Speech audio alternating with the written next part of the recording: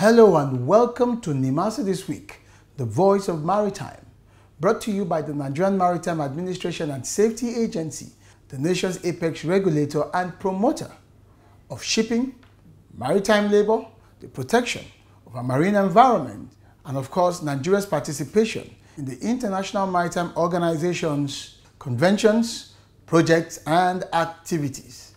My name is Ubong Essien, and on this voyage, it's my pleasure to be your guide.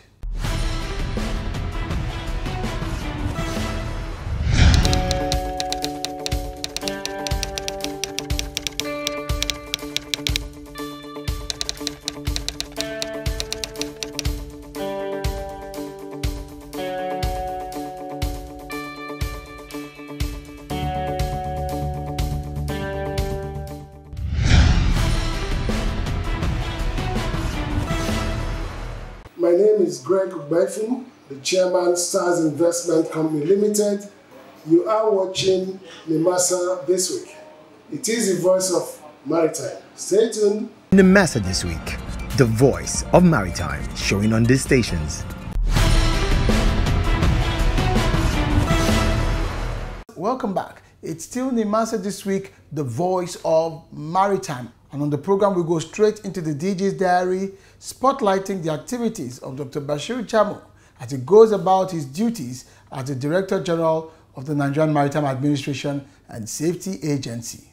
Also on today's episode is Know Your Convention and the other regulars you've come to know the program for. So if you're ready, let's anchor away.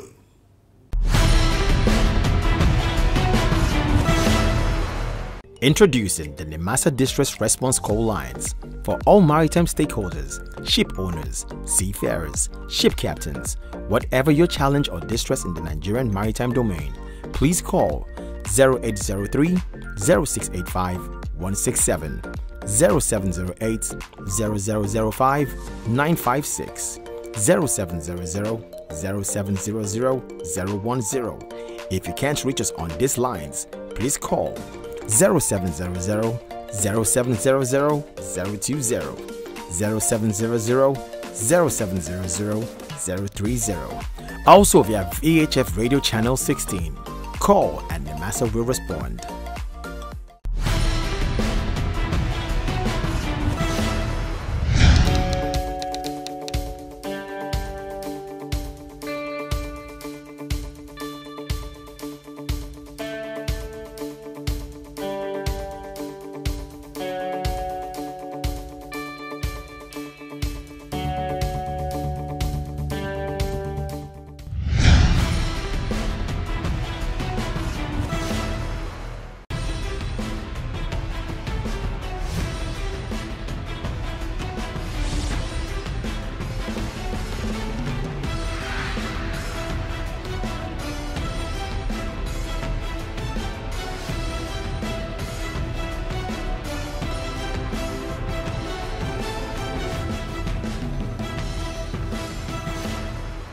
The Director General of the Nigerian Maritime Administration and Safety Agency, NIMASA, Dr. Bashir Jamoh, has attributed the maritime security success recorded on Nigerian waters to collaborative efforts of all security operatives in the country.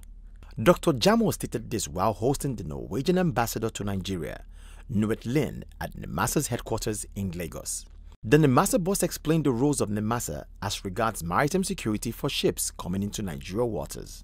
We have what we call GMDSS, Global Maritime Distress System. So this Global Maritime Distress System, it gives you a leeway for you with the press of button, you get in touch with us and you tell us if you are in distress. But that call goes to you or to the Navy? No, it gets to us. It gets to you. And we connive with, we interface with Navy in terms of piracy. Right. But in terms of search and rescue or safety, so we deal with that separately. That is you. Because in Norway that's combined. Yes. That's Coast Guard and it's Navy, but it's under the Marines. Exactly. While here that's split. You have search and rescue, they have the more fighting. Exactly. Yeah. So, so under the Global Maritime Distress System, you have interface with us. We have what we call the contact experience center. That contact experience center is within the building here. It's on the, I think, first floor. So that also, we have number of phone numbers where, you know, if you are coming in and you are having some difficulty, you can easily get in touch with our experience center. And that experience center will now escalate it to the appropriate quarters that can come to your rescue. That is the second thing. Now the major and the most important thing is the Deep Blue project, and under the Deep Blue project we have CIOTA Center. So the CIOTA Center, we have land, air and sea platforms. So these platforms, we have 3 helicopters, we have 2 special mission aircraft. So where the helicopters cannot reach, the aircraft can reach. So that is the air assets. Yeah. And we have air drones. This air drones is it doesn't have a pilot. If you are in distress up to 100 nautical miles, the air drones can go there and remain afloat for 10 hours. He further spoke on how several security operatives collaborate through the Deep Blue project. The operations of the Deep Blue, it combines operations: police, army, navy, SSS, marine police itself, that is Interpol, and then we have NIA also. So all these arms will move together. Dr. Jamoh stressed that the administration's main concern was to address the issue of security. The Norwegian ambassador, who agreed to the positive change in Nigerian maritime security history, has this to say. It's been very positive. Very positive. We see the numbers. What is it? The NIMASA DG in his response has this to say. When we came in, there was rivalry between Nigerian Navy and the NIMASA. We have to let the Nigerian Navy understand, okay, in terms of operations and tactical approach, that is your own responsibility. When it comes to the issue of logistics, when it comes to the issue of policy interventions, when it comes to the issue of intelligence gatherings and other things, we have a place to stay. So in so doing, we decided to become friendly with the Nigerian Navy. So the issue of rivalry is no longer there. The issue of security is everybody's business. Dr. Jamoh explained Nigeria's plan to establish a regional maritime safety and security training center where regional states will be trained, and research will also be conducted to ascertain the root cause of maritime insecurity in the region. We have to get to the basics. What informed these people into this crime? Some say poverty, some say lack of employment, some they say greed, and so many other issues. But in every country you go, there are peculiar problems. Includes laxity. For instance, if you go to some of the countries within the Gulf of Guinea region, you find that by the time weekend comes, all the armed forces relax their own activities in terms of monitoring. So we must come together, conduct research. Each country, they have their own peculiar problems in terms of the maritime insecurity. You conduct research and you advise different countries how to address different issues and problems that you have in their own in that country. At the end of the discussion, souvenirs were exchanged and group photographs were also taken to commemorate the occasion.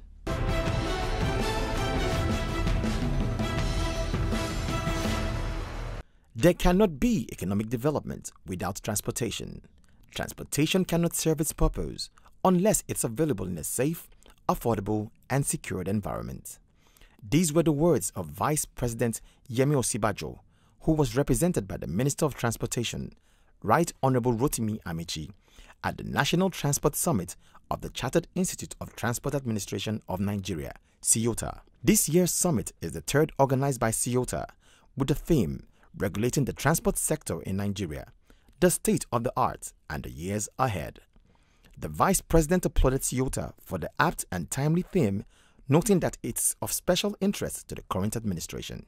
Your theme for this year's summit, regulating the transport sector in Nigeria, the state of the art and the years ahead, is of special interest to the present administration. The theme and the sub-themes of the summit are in tune with government thinking and actions, as can be seen in the massive transport infrastructure developments in the rail, road, maritime, and air sub sectors. Dr. Bashir Jamoh, the Director General of Nigerian Maritime Administration and Safety Agency, NIMASA, who doubles as the president of CIOTA at the event, explained the concept behind the theme. The theme is a call to a renewed scrutiny, supervision, and stock-taking within the transportation sector.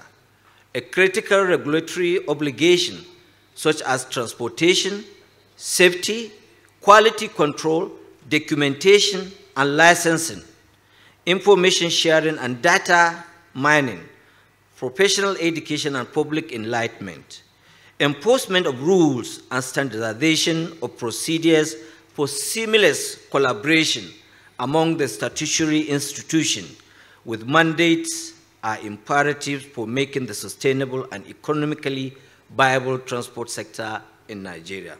Dr. Jamoh stressed the inevitable functions of transportation. I have always maintained, and permit me to say it yet again, that transportation is life and life is transportation. Our social life depends on transportation. The backbone of oil and gas ministry also rests on transportation. The CIOTA president therefore assured the government at federal and state levels of the institute's readiness to work with them. The summit also witnessed the induction of new members into the institute, delivery of papers by stakeholders, and panel discussion.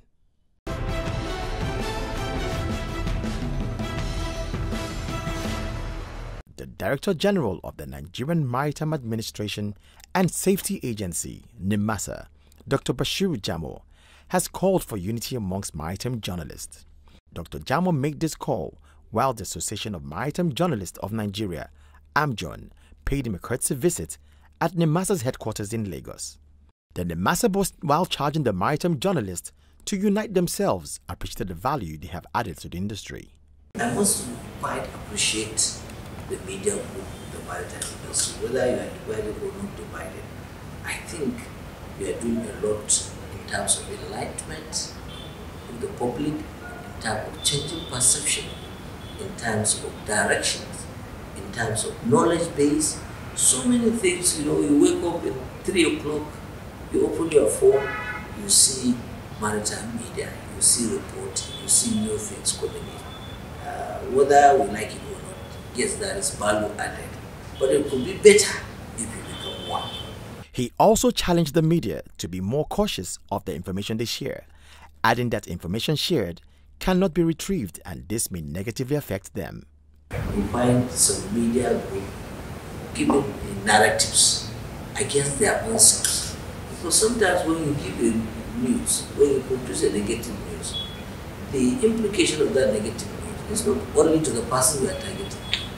It may be to you, to your family, to the country in general. So when you are together, you call yourself to order. Why should you do this? This is the implication of what you do. And we used to say that this tummy we have is not only meant for you to eat, but also for you to keep certain things inside it. And this news that you have, it has time. There are information you have. If you think twice, you say, no, this is not the time, this is the right time, it's not right for the public to have this information. So all these ones has to do with unity of purpose, because once you are together, you are one for all for one. When they attack one, the entire group will come and see how they can rescue him. The Association of Maritime Journalists of Nigeria had earlier announced Dr. Jamoh as one of the awardees of the 2021 edition of its annual conference and awards. The journalist, however, brought the award to the NIMASA DG, who was unavoidably absent on the award night. The NIMASA boss, who thanked the media for celebrating him by giving him an award, noted that he would have appreciated it if the industry was celebrated instead. The president of AMJON, Paul Ogbokiri, who spoke on behalf of the journalist, explained why the media has chosen to celebrate Dr. Jamoh. We are celebrating you, sir, because of the transformation you have brought in our industry. And we know, and we're expecting that we will see this industry become blue as you have targeted. The president of the association formally handed the award to the Director General of NIMASA.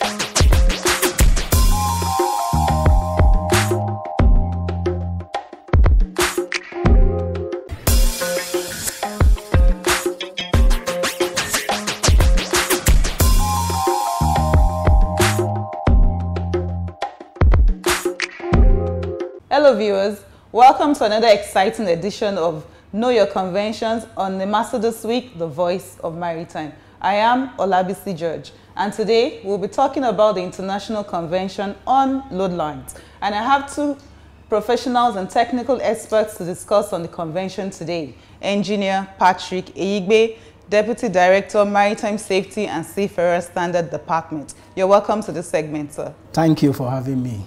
And also, Olumide Oyewole, Marine Accident Investigator. You're welcome to this segment also. Thank you very much for having me. Engineer Patrick, let me start with you. Can you give us an introductory aspect into the International Convention on Load Lines? What is this about? Thank you very much. A load line are special marks that is normally placed at midship. At midship, I mean the middle of a vessel longitudinally. You know, it's normally the maximum permissible limit in distinct waters to which a vessel can be loaded. We had the first International Load Line Convention in 1930, and thereafter amendments had been carried out. The last amendment was in 2003. So that is a brief... So basically, the Load Line Convention is for safety and stability of the vessel, to ensure that these vessels are not overloaded that result in accidents. Yes, you're right, so that they are not overloaded. A hypothetical example is like a bus, a vehicle. All right. When you overload a vehicle is supposed to carry, say, 8 passengers. And when you have these conductors carrying up to 18, you see the vessel listing, let me use the word, listing to one side, and then you never can tell. Accidents to happen, you lose control, and then there will be accidents. Same goes with the vessel for stability. That's right, and safety of vessels to have a special marks. Below, you are not allowed to exceed that marks depending on the geographical locations. So, Olumide, what exactly is the International Convention on Load Lines about? You want to give us an overview of the salient provisions of this convention? Thank you very much. So, the International Load Line Convention, as was previously said, is more on safety and the marine accident prevention. The International Load Line Convention has 34 articles, which generally talks about the general provisions, the requirements for it to come into force, applicability, denunciation, and all that. And the main part of the International Load Line Convention is the annexes. We have 3 annexes in this convention. And the first annex talks about the regulation for the applicability of load lines.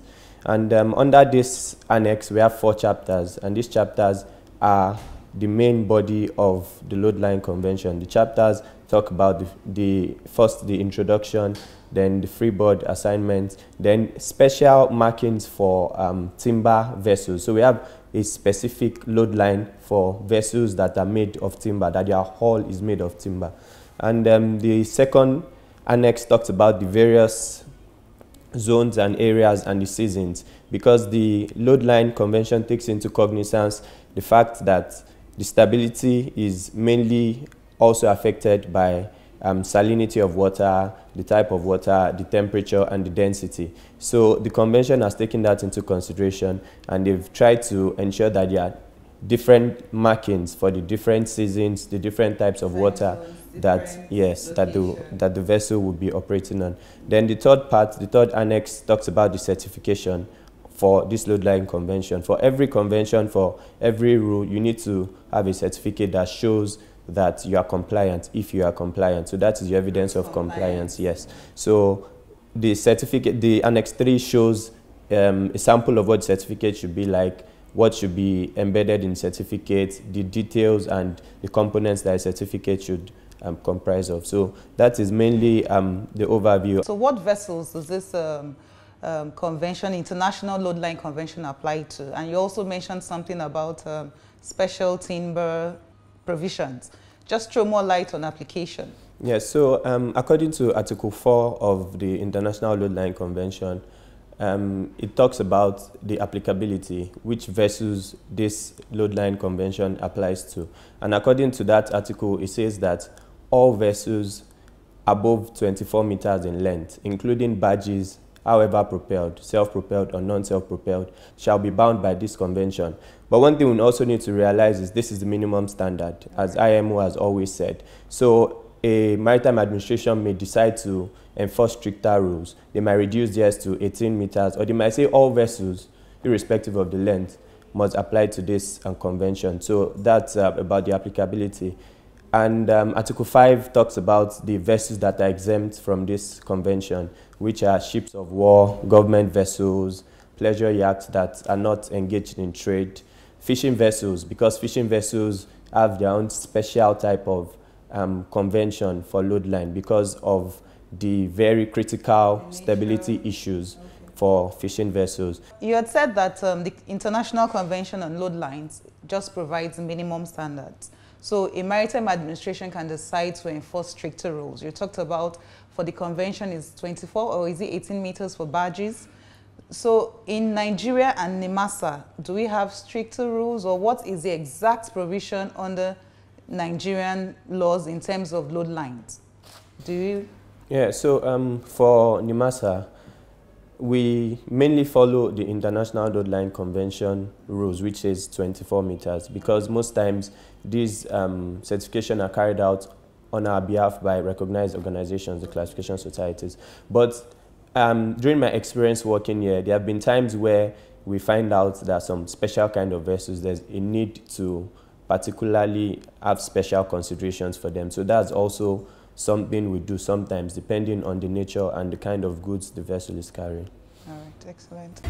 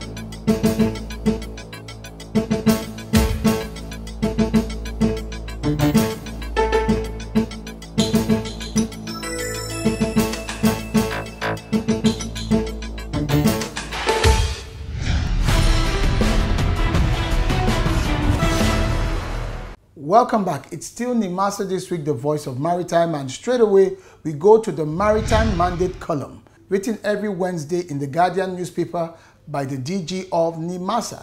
And in this week's write-up, the DG is talking about something very important. To read up more Maritime Mandate articles, you can visit the Guardian website or the NIMASA website, as well as the DG's website, bashirjamoh.com. To continue the conversation, all of the social media handles of the Director General are displayed on your screen. Likewise, our NIMASA official social media handles.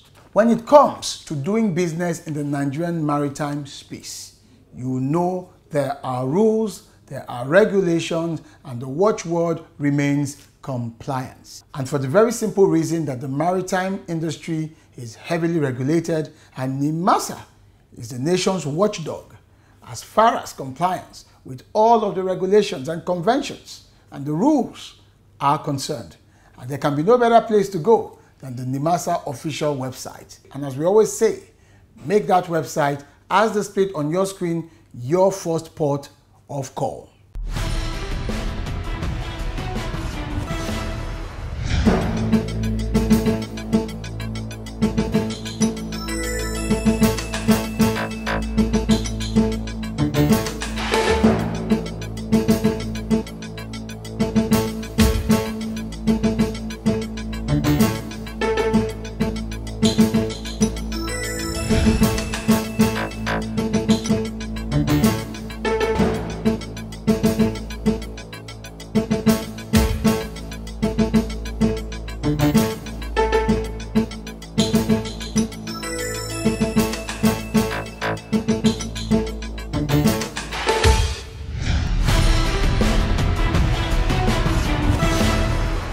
Thank you for watching today's episode of NIMASA This Week, the Voice of Maritime, and we hope that you found some of the information we've shared with you very useful and educative. NIMASA remains committed to the 3 cardinal objectives of maritime security, maritime safety, and shipping development. Let me leave you with this word of advice.